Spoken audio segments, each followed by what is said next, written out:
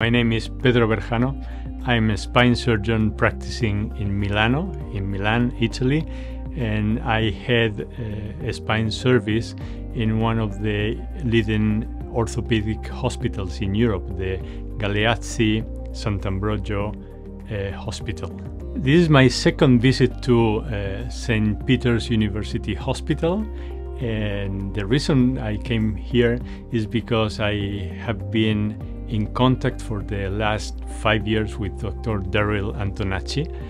5 years ago, I had the chance to join him here in St. Peter's, and Dr. Antonacci trained me. Well, the novelty is that Dr. Antonacci, along with his partners, Dr. Betts and Dr. Kudihi, they have developed an incredible concept of treatment of scoliosis.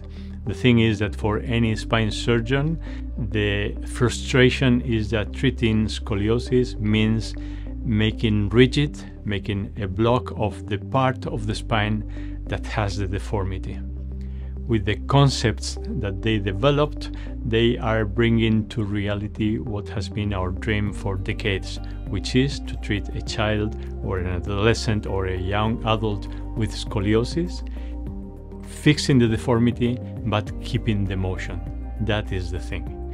And I think that this leading work and this really disrupting concepts are going to revolutionize the way we see scoliosis in the next years and decades.